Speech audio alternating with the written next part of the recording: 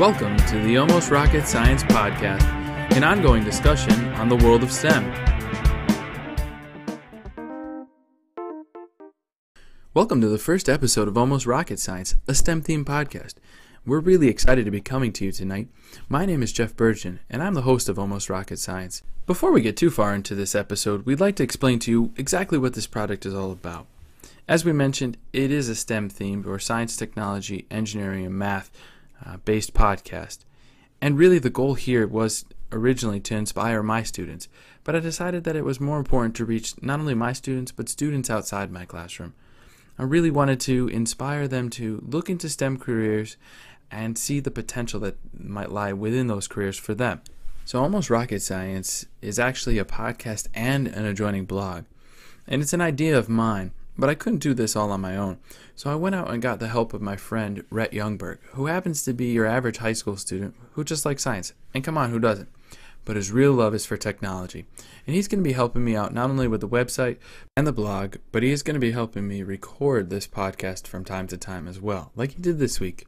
He's also going to be working on a wonderful segment called Gadget Garage or something along those lines.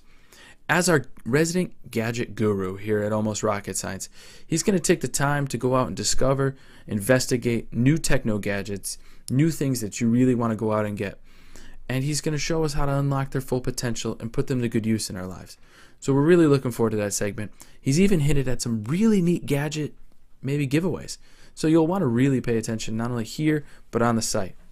Since the goal of Almost Rocket Science is to get an ongoing conversation started about STEM, we went out and kicked off our first episode with a great interview. In fact, we got such an awesome guest, we're not even sure how we did it, but we're very thankful that he agreed. And you know our guest as none other than the host of the Science Channel's Build It Bigger. If you're a fan of the show, you already know who I'm talking about. But for those of you who don't, that's right, we went out and got Danny Forster. Danny Forster. Do you realize this guy is a TV host and he's doing really awesome stuff? Not only does he host a television show, but he's got a lot of neat projects in the hopper. And we'd like to share those with you through this interview based on not only our questions, but my students' questions. So we're really excited that not only did he answer those in such a great way, he gave us some really valuable insights, not only into his life, the show, but STEM careers in general. So sit back and enjoy. We're in the studios today with Danny Forster of Build It Bigger. We're really excited to have him, and we'd like to get started with a little bit of conversation about the show. First off, we're huge fans of the show. We love it. The behind the scenes aspects that you show and share with us, and just really inspire students. We can see it makes our learning, come to life, which we appreciate, especially as a teacher. And we really appreciate that you do teach through the show too. It's not just a show for fun. We try. Exactly. So, what is really the goal from your end of the show, would you say? Sure.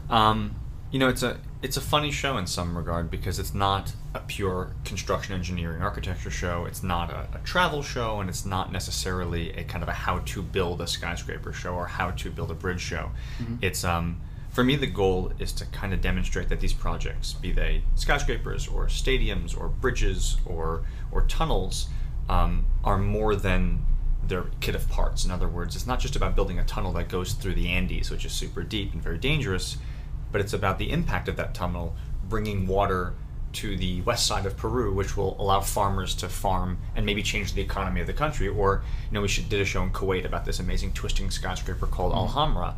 It wasn't just about that it was tall. It was tall. 1,400 feet is tall. It's not the tallest. But what we want to demonstrate is that the shape of the tower, the form of the tower, the geometry, the way in which it's being built is important because Kuwait is now liberated. With the fall of Iraq, it's a big moment for this country, and this is their first big building they're building, and so it's about how can a tower, how can technology, how can design represent the aspirations of a country. So I guess if I were to summarize it, it's that you may not be an architect, you may not necessarily love concrete and steel, but you can get behind the time, like for Singapore, a country that wants to reinvent itself, doing it through a building. Mm-hmm. That these projects are significant, and they are more than just the height or the weight of the steel or the complexity of the curve. They're bigger than that. That's cool. That's a neat aspect too, because we don't always think about the cultural impacts of that. Totally. So. And that's one of the nice things about doing the show as a kind of an immersive experience where you go to Abu Dhabi or this year Azerbaijan or Peru or Rio, you go to these cultures and you have an idea of what you want to do. I mean, I know like this building in Australia in Melbourne's built a certain way. I know the architects, I have a sense of what's going on, but it's not until you're kind of in it with the workers, with the people, shooting around the city, actually getting your hands dirty, do you actually understand the impact of the show. And that's why it's also so fun for me to make, because I don't have the answers. I have the questions. I have a sense of where I want to go. We work very hard to prepare ourselves, but you get there, what's happening is different than what you expect. Your experience is different than what you thought it would be. And so the story that kind of comes out of it, I hope, is sort of informed by our anticipation and our questions, but ultimately what we discovered. So it is a real documentary in that regard. That's cool. And so as a trained architect, you're still a student, in fact, through that process. I mean, absolutely. I mean, I'm a professor. I teach a studio this semester at Syracuse, and I have a design practice in Brooklyn. But anyone will tell you that design is a long haul, and you spend 3.5 years in grad school, and you just get started. You really just get started. And for sure, what I get to do is, frankly, I'm a young designer. I'm only a couple of years out of graduate school, and I'm still getting my bearings, building my first few projects. So when I get to meet, whether it's Peter Eisenman or the architects of Skidmore, Owens, and Merrill, who are doing these seriously groundbreaking projects, right? Some of the most important ones in the world. I am like an apprentice meeting some of the masters, very much learning about what's happening out in the field, because we're seeing projects where folks are doing things that haven't been done before. There's certainly things that I'm not doing. And so I'm absolutely a student, a curious, well-informed student nonetheless, but just a student out there amazed by what I'm seeing and trying to figure it out. Yeah. I know what I'm doing a little bit, but not a lot of the time. We appreciate the honesty there. Definitely good for the students to hear that too. So why don't you just walk us through a production of an episode? Sure. Yeah, I'm glad you're asking that, because I think we do some tricks to make people think things that aren't necessarily the case, and I'm happy to reveal how we actually do it, because people always say, "Oh, well, you must be there for months. You must go back multiple times." No, we're there for 10 days. One visit, consecutive days, and that's it. And this is a perfect time to ask me this question, because literally on Friday I leave from Mumbai to begin the next season. So perfect example is Mumbai. The architects SOM, Skidmore, Owens, and Merrill, who I know because we've done projects with theirs in the past. They're the architects of Tower 1 at Ground Zero, so we're very involved with them for this new show we're doing called Arising. And so SOM says to me, "Danny, we have this killer project, check it out. What do you think?" It's Mumbai, super big international terminal, zillions of people, Slumdog Millionaire, crazy design, check it out. So we look at it, we check out the renderings, we hear about the design, we say to ourselves, we're into it, we love it. Yeah. So we begin our research phase. We spend about 4 weeks researching the project, talking to the architects, talking to the owners, talking to the construction managers, and also, most importantly, begging for access, because we also need to get the ability to go in there and make TV for a week. Yeah. We lined it all up, everything worked. About 2 weeks ago we got it, visa process begins, visas are in, I'm on a plane on Friday. So on Friday I leave, I'll spend 10 days in India. And during those 10 days we'll probably shoot between 8 and 9 days, literally running around every inch of the construction site. We have a plan of what we want to do. We have a sense by talking to the construction management team where they're at. But if you've ever tried to redo your bathroom, you don't know what's going to be happening 4 days from now, let alone 4 weeks from now. So we hope there'll be a lot of activity going on. So we'll spend 10 days shooting, and the hope is to get into every nook and cranny that will help us both kind of celebrate what's innovative about the design, but what's also unique about the culture. Mm-hmm. So we want to get into what's the existing airport like in India? What are the conditions they're responding to, and what are they trying to make better? So 10 days, myself, my cameraman Jason, will fly. And by the way, I should also tell you that we are a very small crew. There's myself, host and producer, Jason Longo, director of photography. We'll have a producer with us, in this case a wonderful guy named Steven. We'll have a soundman with us, and that's it. We're a team of 4. We're very, very small. We're one camera crew. We're there for 10 days. We'll give the tapes to Steven, our incredible producer, who will then take the tapes back to Powderhouse Productions in Boston, where they'll start editing the show. I'll then fly on to the next episode, which in this case will be the 2nd Avenue subway in New York City. And then for the next 8 weeks, after we get back, Steven, our editor, and myself will be working to go through the tapes to take essentially about 20 hours of footage and compress it into 47 minutes.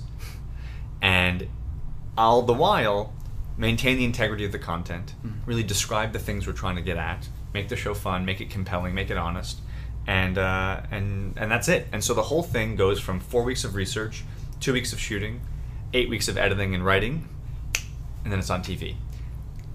And they stuff it full of commercials and animation and voiceover and the whole thing. And so we're going to do that essentially, that same thing I just described, we'll do it 10 times straight. And the way we do them quickly, or we try to do them quickly, is that I generally will go from country to country. So in this case, I'll go from India back to New York to shoot the New York show. I'll go straight from New York to London to do our next show about the Aquatic Center, an amazing building designed by Zaha Hadid for the new Olympics in London. And so we more or less go straight from country to country, and then we have a kind of staggering team of post-production, editing and writing and animating the shows. So you're pretty hands-on with the editing at the end too, in the post-production? Absolutely. Well, you have to be, in the sense that if you're out, number one, if you're out there living it, experiencing it, like those 20, 30 hours of footage, you're in every moment. You kind of know where the gems are, you know where the ideas are. But the other part of it also is that, I'm not a host in the sense that I'm not a game show host. Like, there are no cue cards. These ideas are as much my own as they are the producers. And I do believe it's important to bring a kind of designer's mentality to the story. It's not, we really pride ourselves on not just doing what a lot of our competitors do, which is that say, it's this big, it's this heavy, it's this dangerous. Maybe we'll say that too, but we also want to help you understand the specificity of a curve, the importance of a kind of glass wall system, and that to me comes a lot from my experience as trained as an architect. And so yeah, I am pretty hands-on, probably much to the editor's chagrin at times. Maybe I'm too hands-on, but I think we have at Powderhouse Productions, we have a kind of an amazing, wonderful family. We've been making the show together for 4 years now. Okay. So yeah. And this is technically a spin-off, would you say, of Extreme Engineering, right? I mean, that's what people say. Yeah, I mean, I guess so. Like, when I got the job initially, Extreme Engineering was a kind of an unhosted construction documentary. Yeah. It was what you just talked about. We're going to tell you all about the size, weight, and the height, and this and that. And this is awesome. But totally. Yeah. And it was a cool show for what it was. I don't think it was really engrossed in the content. I think it was more about construction. It didn't have a life, though. I didn't as much as this does. Yeah, I wasn't a massive fan of it. When I got my job, they said, put him in front of the camera on Extreme Engineering, see what happens. And so I hosted 6 episodes of Extreme Engineering, and I I look back at those and I'm a bit embarrassed. I mean, I didn't know what I was doing. It was a bit of a spaz. We didn't know it. No one. I mean, there wasn't at that point a hosted construction format. There was no precedent. So we didn't know. Really, it was like, all right, follow the kid around, see what trouble he gets into. And so really, it was just, I was in grad school still. I hadn't spent much time on a construction site. Anyway, we shot those episodes, but as rough as they were, I think Discovery saw something in them and said to me, as soon as I graduated, I went back, finished my thesis, graduated with my master's, and then Discovery said, do you want to try it again? We'll give you your own show. We'll start from scratch. Let's give it a shot. And so that's how Build It Bigger was born. So yeah, I guess it's a spin-off. It's sort of, the idea was that Extreme Engineering had its own thing. It's its own sort of unhosted thing. And what we were experimenting with was new. So start fresh, build it bigger, see what you can get into. And that was 3.5, 4 years ago when that happened. So it's been we've been doing it for a little bit now. We're getting, we still think of ourselves as so new to this, but we've been doing it a little bit of time. Well, I got to say, even from a teaching perspective, when I would show Extreme Engineering, when I did it with my high school students, it was kind of those, you just look out there and the faces are like, well, that's kind of cool, but that's it. But now that you see Build It Bigger, it has that life. They really get involved. You draw them in, which is really nice. So I appreciate that. I think we take the pedagogical aspect pretty seriously because, to give you more kind of behind the scenes lingo inside our office, when we're talking about it, the question we ask ourselves is, what's the aha moment? Mm-hmm. What's the moment where when you find out a piece of information, you go, oh, now I get it. And that piece of information is never the height of the building. Because if you look at a building, I'm like, hey, check out the Empire State Building. Guess what? It's 1,100 feet tall. You're not like, oh, it's not. You don't know more or less than you did a minute ago. You just know its height. I want to know there's a river in the basement. Exactly. Like, that building is twisting. Why?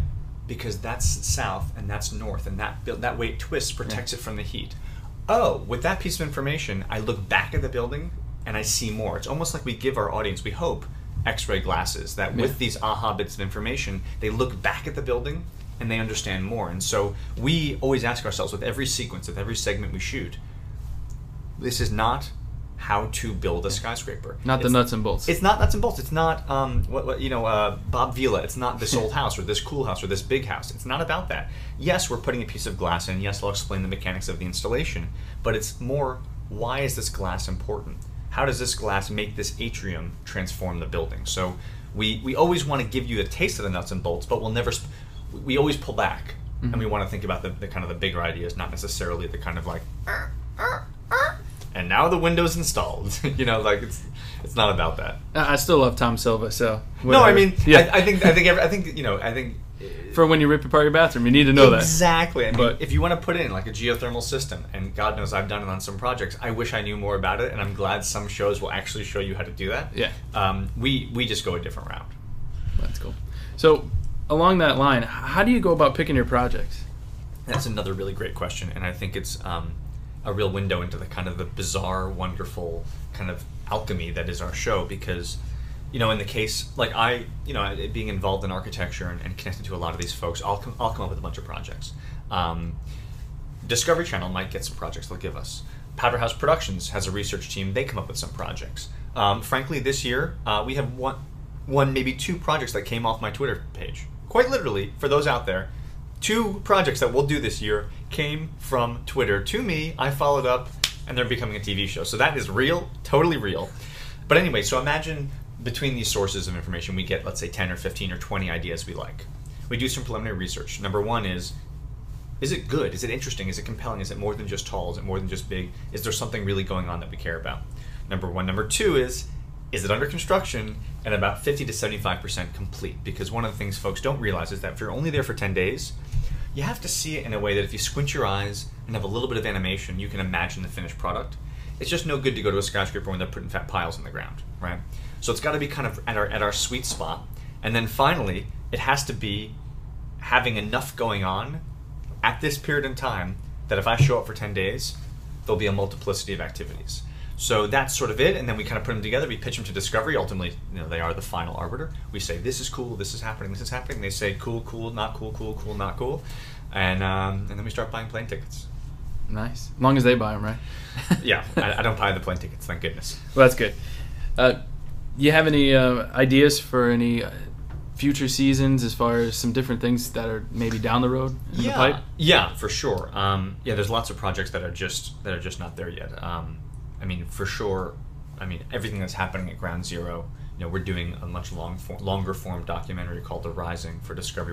We've been here for a year and a half. We'll be there for more time. That's something that will be ripe for Build It Bigger, probably in about 6 or 8 months for sure. Mm-hmm. There's a couple great projects I want to look into. There's some amazing skyscrapers going up in South Korea that are not quite there for us yet, but they will be. We always kind of track the kind of 6 months, 1 year, 5 years kind of projects. Yeah, you have to do that. Keep looking at the long term too. Exactly. Which is good. Now, this is definitely going to be. We're going to touch on it with a student question too. But given your fear of heights, what's going through your mind as you look up and realize I'm going up there? Yeah. Not to embarrass you, of course. No. I mean, look, one of the things that I would say to your students that's a big part of the show is that, you know, I'm not an actor, and this is not about World's Toughest Host. It's, you know, fairly straightforward about the fact that some things totally freak me out, and I would say, with good reason, when you're hanging off the side of a building in like a little gondola and you're looking down, you can see like cars that big. It's pretty frightening. But by the way, if you ever have a moment where you say, that's it, season's over, I quit again, call me. I'll take over. You're not the first person who said that to me. I'm sure, but yeah, I mean, I think for sure, like when we're shooting for a week, and I know like on Wednesday we're going to be doing that sequence up there with the tiles, and it's really high, and it's Monday, and I'm definitely not sleeping well Monday and Tuesday night for sure. I'm kind of like, when's that going to be over?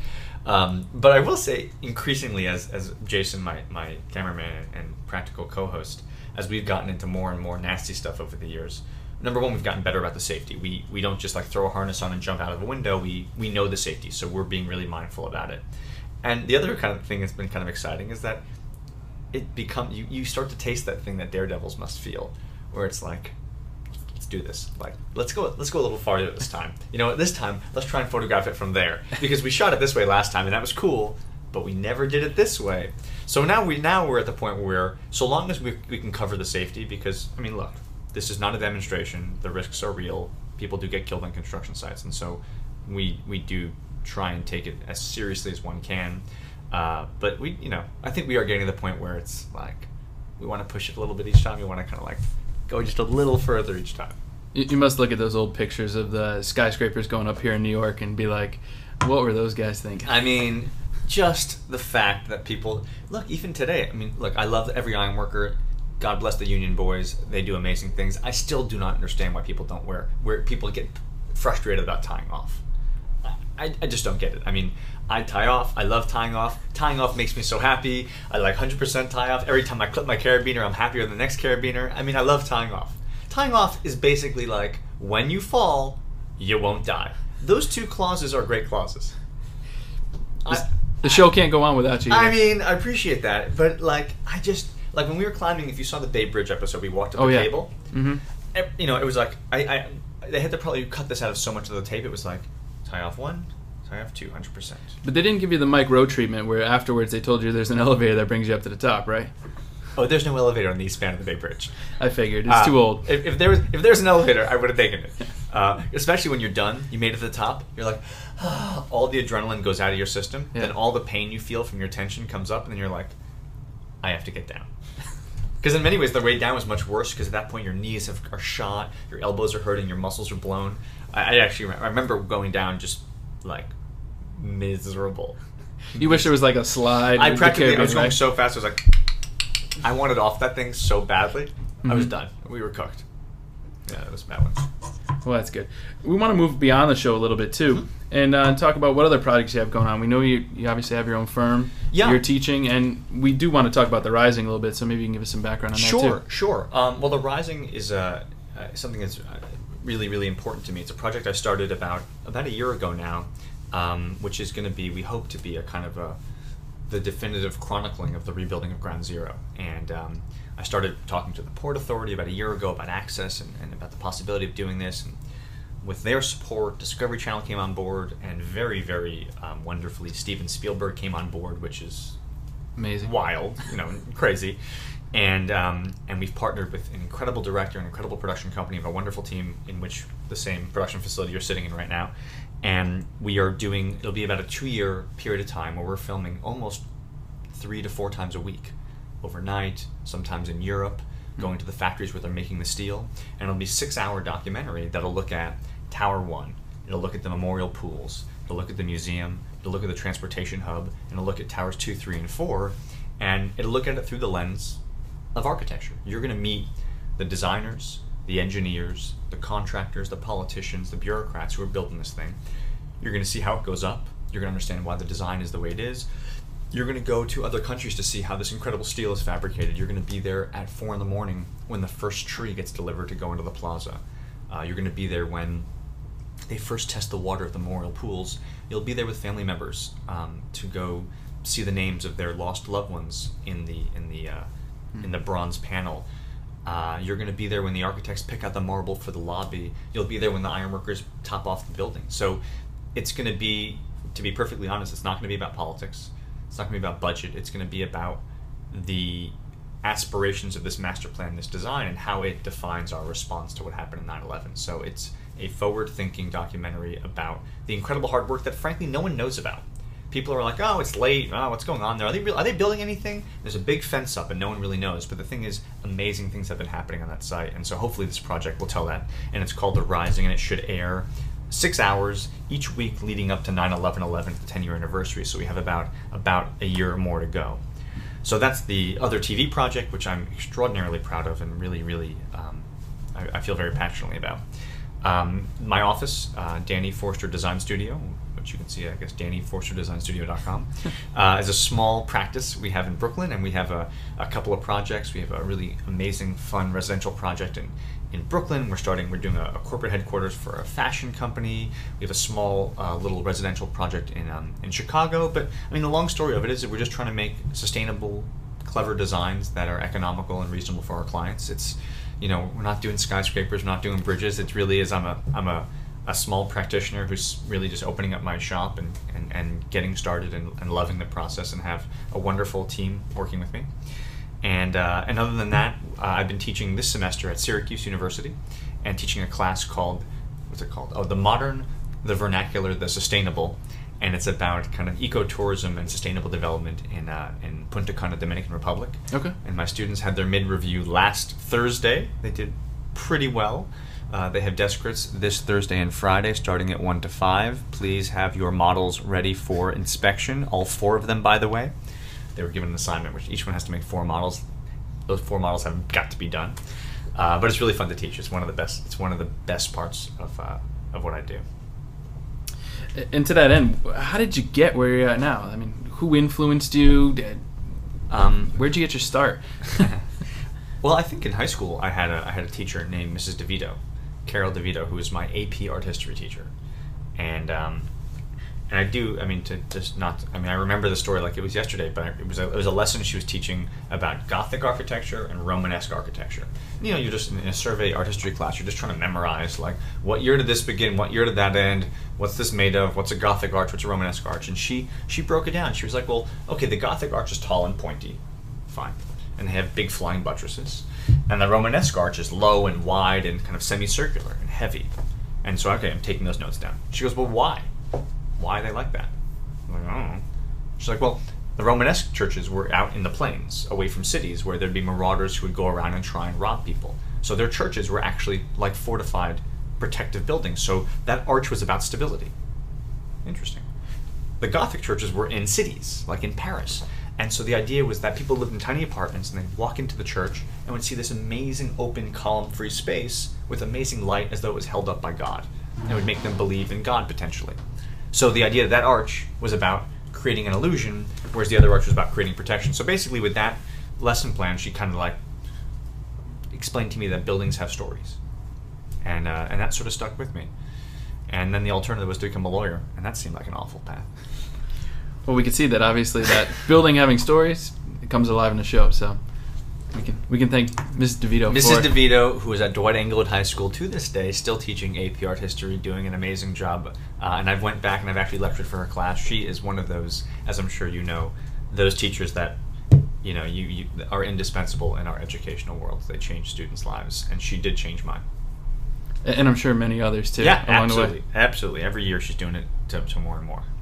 All right. So on to that end, what advice do you have for students aspiring to get into maybe a science, technology, engineering, or math career? Well, I think all of the science, technology, engineering, and math has gotten a pretty crappy rap in general. I mean, I think that's one of the biggest problems is that the kind of excitement behind this sort of stuff does not get its due. It's nerdy, it takes a lot of math, it's kind of hard. I mean, people say to me all the time, oh, I always wanted to be an architect, but I was never good at math and I can't draw. I'm like, well, I can't draw and I can't do math either. I'm not good at it, but I can think about ideas and I can work through problems, and so therefore I can design buildings. And so I think folks who are interested in science, technology, and math, the one thing to realize is that it doesn't begin and end with a physics experiment. It doesn't begin and end with a calculus or geometry proof.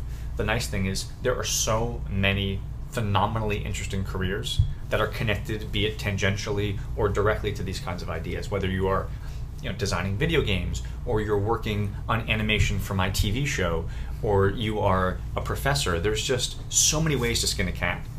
And all of those ways are predicated on having this kind of information. So that's what I would say for one thing, is to be mindful of the incredible list of options that are out there that don't just involve doing geometry proofs. We don't like math here either. At least the hard stuff. The traditional stuff, right? I mean, there's... Yeah, out of the book. Yeah, exactly. We're not into that. Exactly. We're probably all thinking about that Dead Poet Society moment. Rip these pages out, throw them around, have a good time. Yeah, I think we probably lose so many kids who would love to be amazing engineers or designers or builders or architects or scientists because it doesn't necessarily feel compelling at its elementary stages when you're just like cracking the books. Mm-hmm. But I do think it sounds like the class that you teach, when kids are actually like getting their hands around the application, yeah, well then it gets kind of interesting. And I think that's the key. Do you also think it has something to do with the way those careers have been portrayed too? I mean, we always see the pocket protector nerd and lab coat, the nerd thing. I mean, that's one thing that really kind of kills me. Is that I hosted an event last week called Discovery Education 3M Young Scientist Challenge. Appreciated your tweets from that too. It was totally awesome. Amazing event. 10 kids, finalists from all across the country, brought in because they were able to communicate an idea about science. And they brought in for this competition. Winner gets $50,000 for their education, right? Totally awesome. And first off, two things I experienced. Number one is it wasn't just about the science. It was about the communication. In other words, they can know a cool idea or have some interesting concept, but can they communicate it passionately to make other non-science lovers get fired up?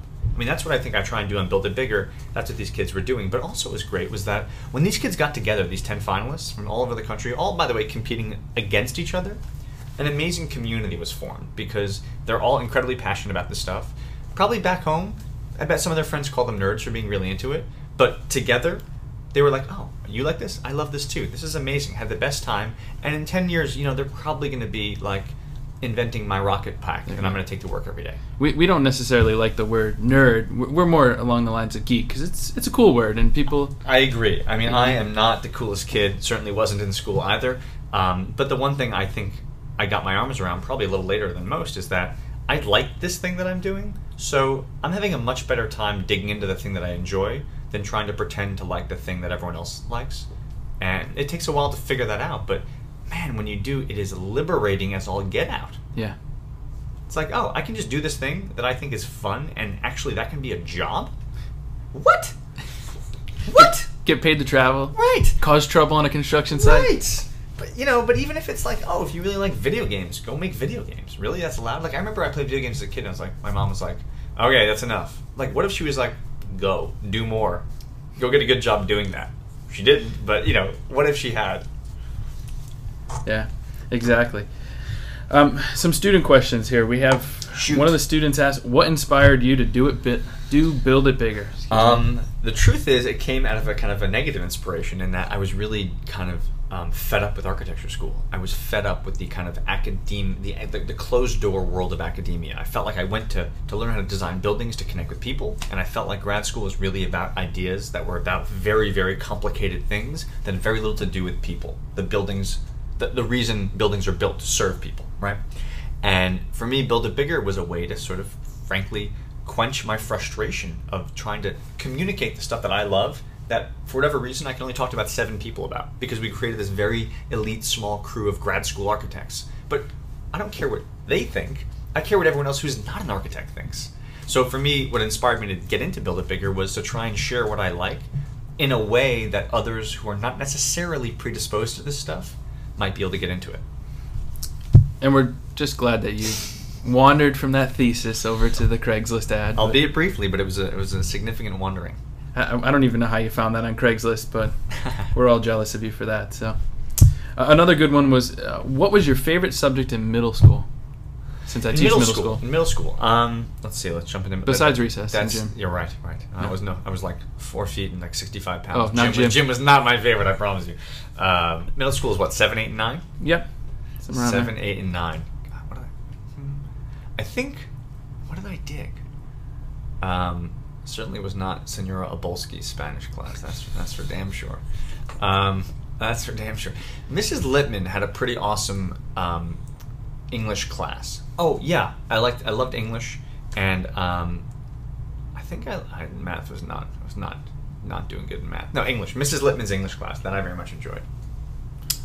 Cool. And obviously that doesn't really tie in necessarily directly with the science, technology, engineering, math, the STEM that we're focusing on, but the student followed up with, did your love for that subject inspire you to get involved in a STEM career? No, I mean, I think I came to it organically in that I found out, I almost got to it through the humanities or the history track, in that I got interested in buildings from a sort of historical perspective. I really loved the fact that the sort of history of a city or a culture or a period of time or a technology could be understood through a building. And then I never thought I could actually design buildings. I just wanted to study them. And then slowly over time, someone said to me, it's like, why do you study other people's work? Why don't you go make some work of your own? And I kind of found my way into it that way. So I backed into the STEM curriculum. But now that I'm in it and a part of it and a sort of active participant in it, I definitely am able to look back and realize that it was not sold to me in the right way. I stayed away for the wrong reasons. Because I didn't get that it was fascinating. I didn't get that it did relate to me. Very good. And one last one, even though we kind of covered it, did you know the show would involve heights before you joined? I will swear to you, in the most honest I can say to you, my first television program I ever made was about the Arizona Cardinals football stadium in Glendale, Arizona. My third day on the job, meaning my third day ever shooting television, I went up in a cherry picker to interview this iron worker, and it broke, and we almost got killed. My third day on the job, literally almost died. Like, my third day ever making television. And by the way, in that moment, you're saying to yourself, you're such an idiot. You're going to die because you had to be on TV. Really? You really? It's going to go like this? And I'm up there, and as I'm going up, I look over my cameraman, and I said to him, I kid you not, and I was like, I knew we were going to go 2 buildings, but no one ever said we had to go on top of them. And as we're going up, I looked down, and I was like, great.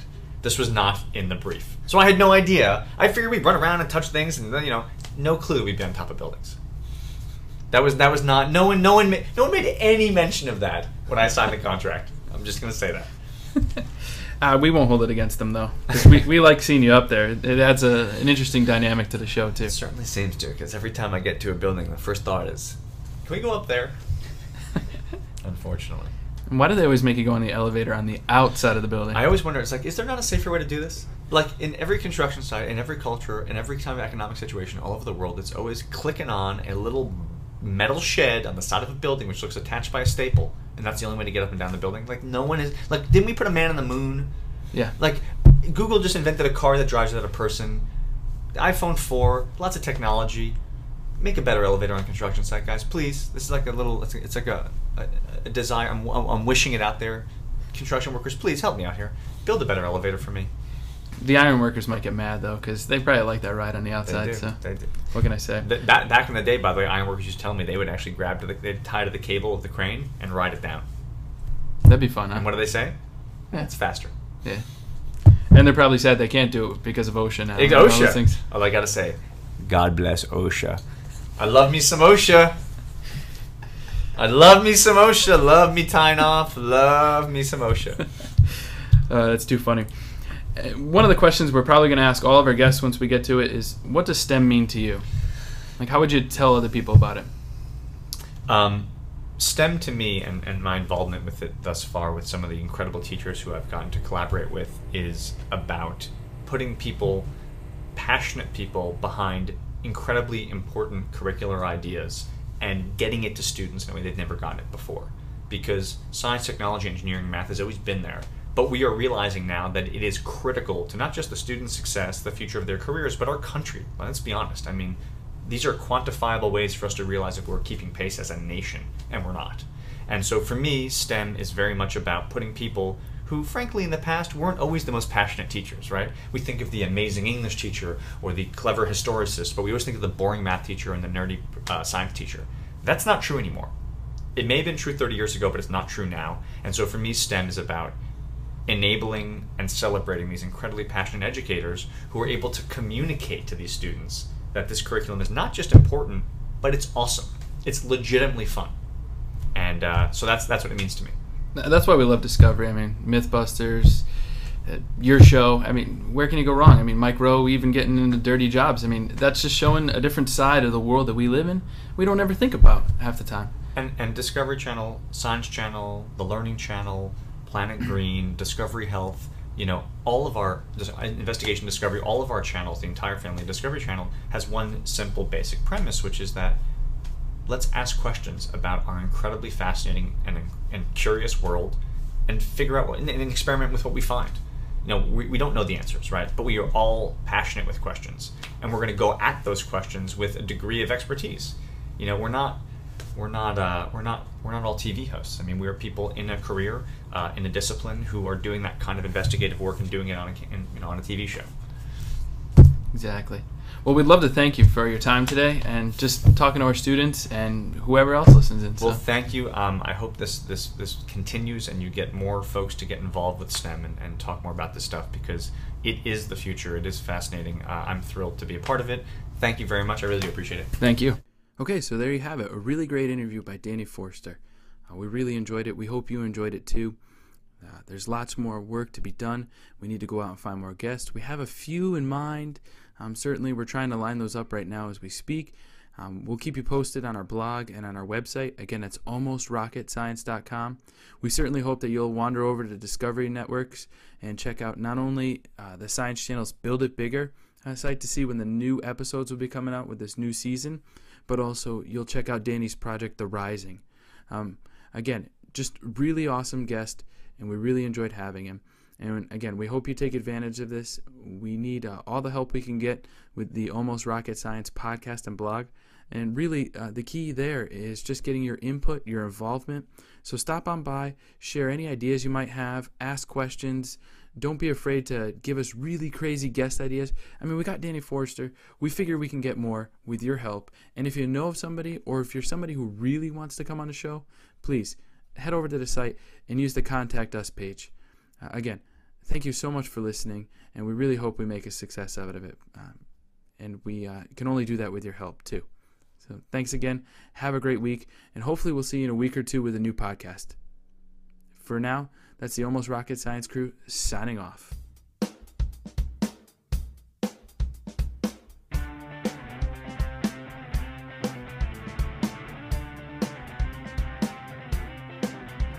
If you have questions, comments, or suggestions for Almost Rocket Science, visit our site at www.almostrocketscience.com and use the Contact Us form there.